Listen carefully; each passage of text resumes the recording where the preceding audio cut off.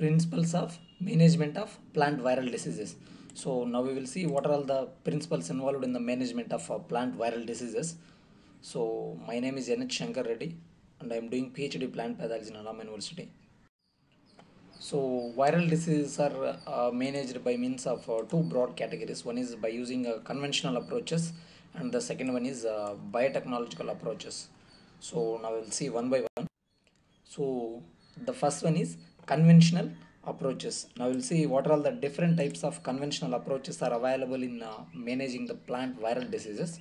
So the conventional approaches will include using or ensuring the virus-free propagative material during propagation. So phytosanitary, that is quarantine. The second one is cultural practices like planting date, adjusting the planting date, maybe space or barrier crop or intercropping or avoidance of ratoon cropping that may be favorable for the virus diseases. So the management of a vector by means of chemical sprays. So coming to the conventional approaches, these are all the different types of conventional approaches are available in managing the plant viral diseases or reducing the inoculum of plant viral diseases. The first one is indexing and certification program. Second one is heat therapy. Third one is Meristem Tip Culture. Fourth one is oil sprays. Fifth one is cross production. Sixth one is barrier crops. Seventh one is reflective mulches, and final one is natural resistance. Now we will see one by one. First one is indexing and programs, certification program. So in indexing and certification progress mainly includes the elimination the source of virus or elimination the source of infectious particle, that is a virus. So first one is removal of virus infected plants. If a field is get infected by the virus, it's a better to remove the virus infected plants. The second one is prevention of direct contact of healthy plants with the infected plants. Make sure that the healthy plants are not in contact or not in contact with the infected plants.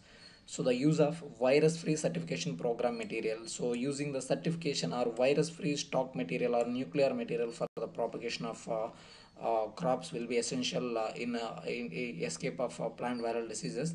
And use of virus free seeds, it's also one of them indexing and certification program for the management of plant viral diseases. So as I told you that use of virus-free seeds or propagative materials will be essential. Now we will see what are all the techniques are how to produce the virus-free plants through the technique of tissue culture or through plant breeding or in vitro propagation of apical meristem. These are all the different types of techniques which are involved in the production of virus-free plants.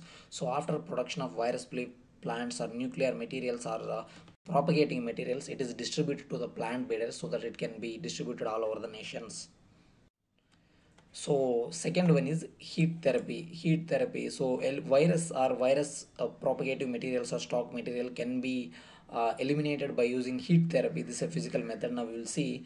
So hard treatment of dormant propagative organs, that may be tubers or budwoods, if it is get infected by the plant viruses, that can be eliminated at the rate of 35 to 54 degrees centigrade for few hours to few minutes to few hours. So for example, potato leaf roll virus can be eliminated from the potato tubers if they stored in a summer at the temperature of 36 degrees centigrade. If we store these potatoes at 36 degrees centigrade, we can eliminate the potato leaf roll virus. And one more thing is thermotherapy. Thermotherapy is in the sense high temperature treatments are widely used for the production of virus free plants, that is 30 to 40 degrees centigrades. So some of the examples of thermotherapy and what are all the plants that are produced through the thermotherapy are which are given below. So the first one is host, second column is virus eliminated or temperature. So as I told you, through thermotherapy in chrysanthemum B virus, chrysanthemum B virus can be eliminated at the temperature of 35 to 38 degrees centigrade, 35 to 38 degrees centigrade. And the second one is in carnation ring spot virus, Carnation wheat mottle virus can be eliminated at the temperature of 35 to 40 degrees centigrade. In banana, cucumber mosaic can be eliminated through thermotherapy at the rate of 35 to 40 degrees centigrade. In gooseberry bean mosaic can be eliminated at the rate of 35 degrees centigrade. In potato virus Y S and X can be eliminated at the rate of 33 to 38 degrees centigrade. So these are all the different types of thermotherapy techniques which can be used to eliminate various plant viruses on the particular host. Third one is Meristem Tip Culture. So this Meristem Tip Culture is used to produce virus-free stocks or virus-free planting material. So we all will know well about this Meristem tip. So due to this continuous division, the plant viruses are can't able to multiply or can't able to grow inside the meristematic tissue. By taking this advantage, by using this meristem tip culture, we can produce virus free plants. So normally we will see some procedure how to produce uh, virus free plants through meristem tip culture. So in the typical meristem tip culture, where we know that plant viruses are can't able to grow under in vitro conditions, the virus free plants are raised. Virus free plants are raised. So here the basic ingredients which is required is mineral salts, maybe macro and micronutrients are required, sucrose, and one growth stimulating factor that may be indolestic acid or gibberellic acid, or sometimes maybe agar is required for this purpose. So a single cells are small clumps of cells of the particular production material, that maybe if you are putting on the, if you are planning to produce this, potato, you can have the small clumps of potato, or if you are producing some other some other planting material, so have the small clumps of that planting material that you plan to grow. They may be the plant may be gives rise to virus free plants. If you sometimes, even though if you select a virus infected plants, they will give virus free plants to this meristematic tip culture. So usually, due to this meristematic tip culture, virus free plants can be produced. So normally, this technique can be well adapted for chrysanthemum, for the production of a chrysanthemum, carnation, or potato. Sometimes a tobacco ring spot virus also it can be employed. So this meristematic tip culture is mostly employed for production of virus free plants in a laboratory conditions. Fourth one is chemotherapy. So this chemotherapy or use of chemical controls will not be much successful in the management of plant viral diseases. It's not very successful. See, in the case of pre-treatment of a tobacco plants with a virusol, however, it is treated with the virusol, delayed or preventing the systemic infection with the tomato spotted wilt virus. It just delayed or prevent the systemic infection, but virus infection will be definitely occurs. That's I told you that in this chemical control of plant viral management will be not much successful or very small successful on management of plant viral diseases. A chemical that is carbendazim present in the fungicide Bubistin, it's a trade name, so that reduces the virus induced symptoms, that only reduced the virus induced symptom, but has no effect on virus or no effect on the management of plant viral diseases. Here such symptomless hosts are very dangerous, and they said to be serve as a reservoir of the viruses for the other plants. If the plants if the adjacent plants don't show any symptoms, they are very dangerous, and they can serve as a reservoirs of reservoir of host for the plant viral disease, and so that so that the virus can multiply and can infect on the adjacent plants or other plants. So the chemical treatment is not itself is not practically in use. So however, the chemical treatment are combined with the heat treatment of meristem tip culture maybe have some advantages, or maybe show maybe give some relief on plant viral diseases, but chemical treatment alone itself will found not much useful and a practical usage. Fifth one is electrotherapy. So this is an advanced technique as a recent technique. By using the electrical pulse, the plant viruses can be eliminated. It is a recent technique that gained importance or much more attention in recent days. So by using this electrotherapy technique, potato virus X can be eliminated from the clones of potato. By using this electrical pulse technique, potato virus X can be eliminated in potato. And some other crops like garlic, sugarcane, potatoes, arepas. So from these plants, the infected different types of infected viruses like poti viruses, luteoviruses, carla viruses can be eliminated by using this electrotherapy technique.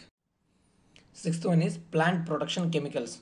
So the application of plant protection chemicals which act as a defensive mechanism or which act as a defense substance against the plant virus infections. So this plant protection includes maybe plant extracts which act as a this possess some antiviral properties so that it can manage the plant viral diseases or reduce the inoculum or or severity or infection of the plant viruses. So this plant protection extracts or plant protection chemicals are for two types of inhibitory responses that they show in and management of plant viral diseases. The first one is they reduce the virus activity when co-inoculated with the virus in susceptible plants. When we are inoculating the virus along with this plant extract in a susceptible plant, they reduce the inoculum. As I told you, it possesses some inhibitory substances. So when we co-inoculating with the virus, this co-inoculated plant extract which reduce the inoculum of virus in a susceptible plants. So the plant extracts like Phytolacca americana and Dianthus caryophyllus will reduce the activity when co-inoculated with the susceptible plants. Extract from the few non-host infected plants like Boravia diffusa, Clerodendron equiatum, and Mirabilis jalapa. When we inoculate this extracts or plant extract into the virus infection and development of symptoms by stimulating the production of viral inhibitory of susceptible plants when sprayed prior to virus inoculation. So if we inoculate this Borevia diffusa, Clerodendron equilatum, Mirabilis jalapa onto the host plants before the virus inoculation, if we spray this or if we inoculate or if we spray this, it inhibits the virus infection and development of symptoms that is stimulated by the plant virus. Initially, the first set of plant extract, that is Phytolacca americana and Dianthus caryophylla, that we are inoculating along with the viruses so that reduce the infection of plant viruses. Here the second set, when in non-host plants, that we are inoculating or spraying before virus inoculation. If we spray this non-host on non-host plants like the plant extracts like Borevia diffusa, Clerodendron equilatum, and Mirabilis janapa, it inhibits the virus infection and the development of symptoms can be inhibited before virus infection, or if we inoculate before virus infection. So this secondary non-host plants or this Borevia diffusa substances can stimulate the production of viral inhibitory agents so that the disease can be managed, or the infection or the production of symptoms can be delayed or reduced. The second one is elimination and control of insect vectors. So if we avoid the vector by means of growing that isolate of vectors crop which can isolate vectors, or by growing a barrier crop, or by using a reflective mulches that is not suitable for vectors or that can reflect the mulches. So in the second technique is vector management. So if we manage a vector, viral diseases are also automatically managed because the plant viruses are transmitted from one area to another area through vector only. So vector act as an agent or for the transmission of plant viral diseases. So by using the insecticides or application of insecticide, we can manage the insect vectors, or we can reduce the virulence of the insect vector, or we can spraying the water with oil emulsions will reduce the field spread of viruses, so which is very sticky, so that the plant viruses plant viral transmitting vectors can be stick onto the particular emulsions or some sticky traps like that. So the fungal and nematode transmitting viruses can be controlled by using style sterilization with the chemicals. So if it is a vector, that we can be managed by using a natural techniques like growing of some barrier crops or reflective mulches. In vector management practices, by application of insecticides as well as spraying of oil emulsions, along with if the viruses are transmitting through the nematodes, we can soil solarize the soil so that along with the chemicals, so that the soil can be completely sterilized, or the nematodes which are there in the soil can be dead, so that the plant viruses can't move from area to area, or the plant viral infection cannot happen. So the second one is biotechnological approaches. The first one is conventional approaches. The second one is biotechnological approaches. By using biotechnological approaches, pathogen derived resistance, that is PDR. First one is protein based production. By obtaining the proteins or code proteins of the particular infectious virus, we can made code protein based protection, like if we encode the virus proteins, or if we encode the code proteins of the plant viruses, majority of the cases code protein can be encoded or sequenced. So by transferring into the host species, the characteristic features will happen. If the higher the inoculum, lower the protection. The level of protection is high if the sequence similarity is high of the plant virus code protein.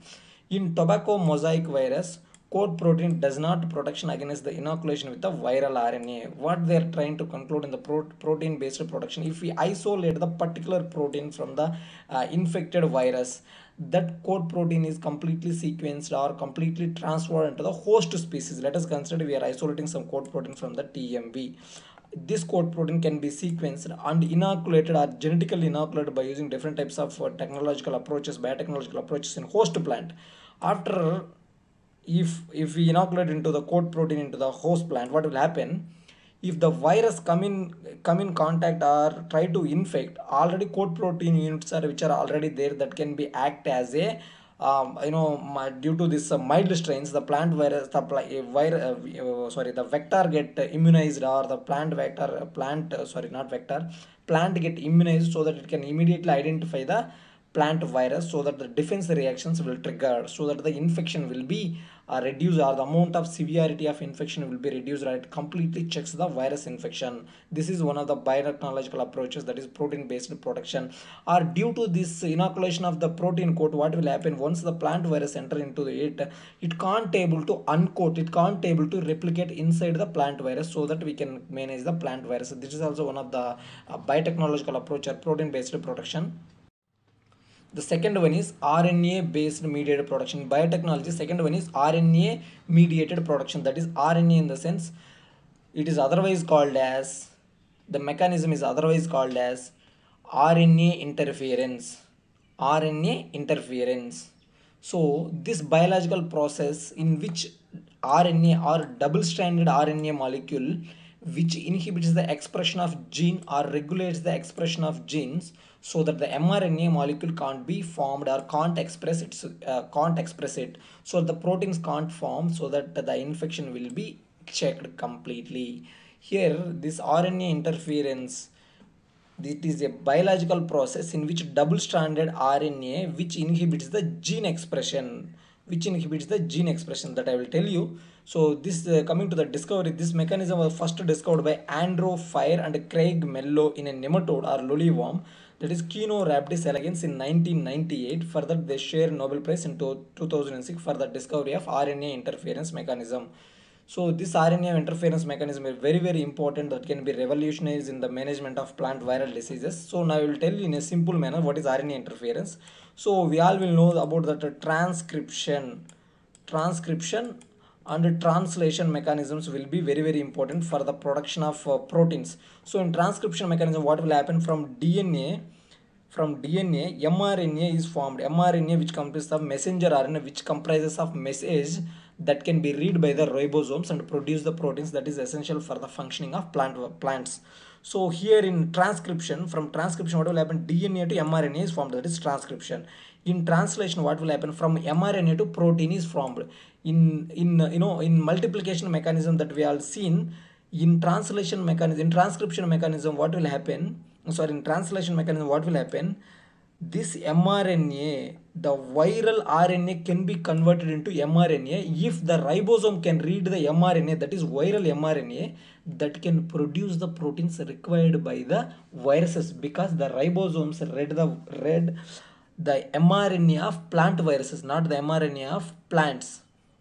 So in this RNA interference mechanism, what will happen? It abrupts, or it stops the translation mechanism, or it inhibits the translation mechanism, so that the viral mRNA can't be read and it can't produce proteins. If it can't produce proteins, what will happen? It can't able to produce the essential viral components that is required by the plant viruses, so the infection is completely checked, or the viral disease can be managed. So this RNA interference was first discovered by Andrew Fire and Craig Mello in a nematode, that is Kino rhabdis elegans, in 1998. It's a very very very important mechanism. So this is about the management of plant viral diseases.